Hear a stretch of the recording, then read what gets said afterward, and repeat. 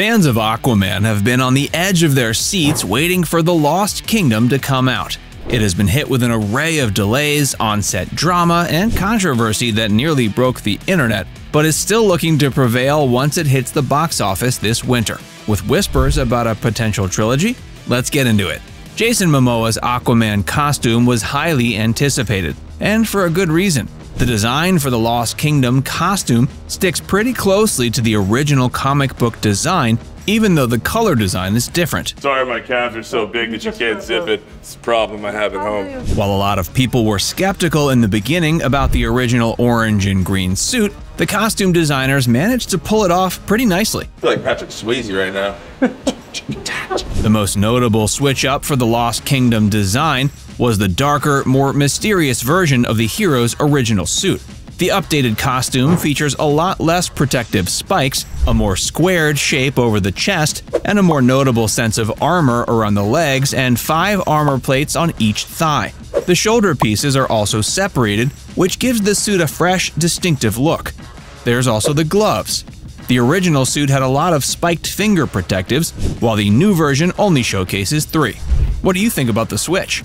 There were a ton of delays and false starts when this movie was being made, mostly because of COVID and an array of online chatter surrounding the film's cast. This was around the time when Johnny Depp and Amber Heard were having their high-profile defamation trial, so there was a lot of controversy surrounding Amber Heard at this time.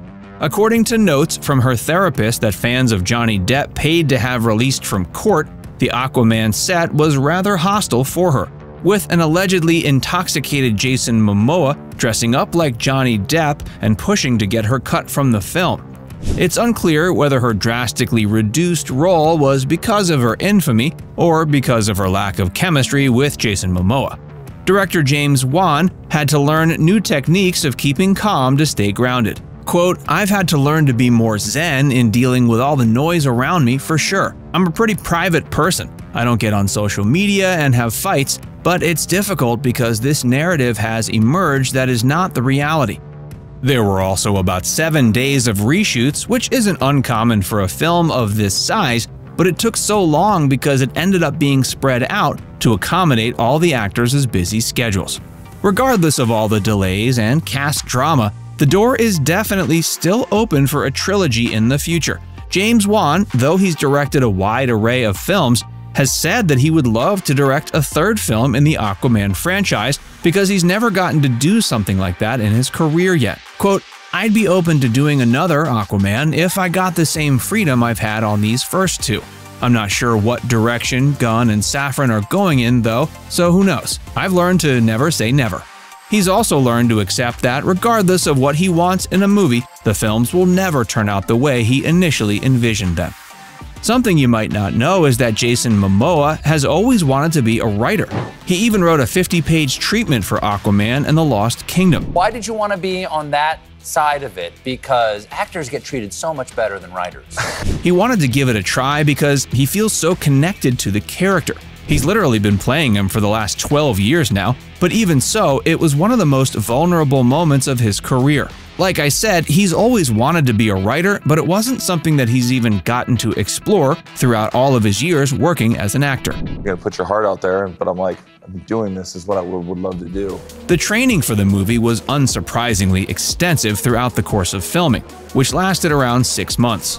You gotta lift and pick up heavy things and put them down, yeah. There was a lot of physical preparation for all the actors, mostly to make sure they didn't hurt themselves while filming scenes. So because you put those suits on, 40 pounds on top of what already is 260, it's any movement, it's just added weight. During all this prep, swim training, lifting, and meal prepping, Jason Momoa and Aquaman have gotten pretty intertwined. You could say he has been in Aquaman training mode for the past 12 years. I do swim pretty fast. Aquaman and the Lost Kingdom, regardless of all delays, online rumors, and drama that may have been thrown into the mix, is clearly backed by a dedicated cast and crew, stunning wardrobes, and Jason Momoa's personal perspective on his longest-played character. What's your favorite behind-the-scenes moment?